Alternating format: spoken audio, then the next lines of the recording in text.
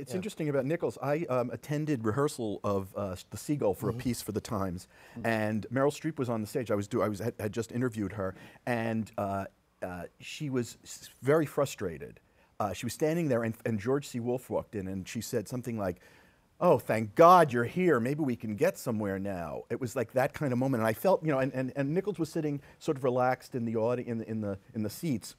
And I wonder if that was the dynamic, that she wanted more direct, maybe He's kind of laissez-faire. Was George C. Scott? No, George C. Wolfe. Did I say George C. Scott? No, you said George C. You said Wolfe. No, you said George C. Scott. No, he said what?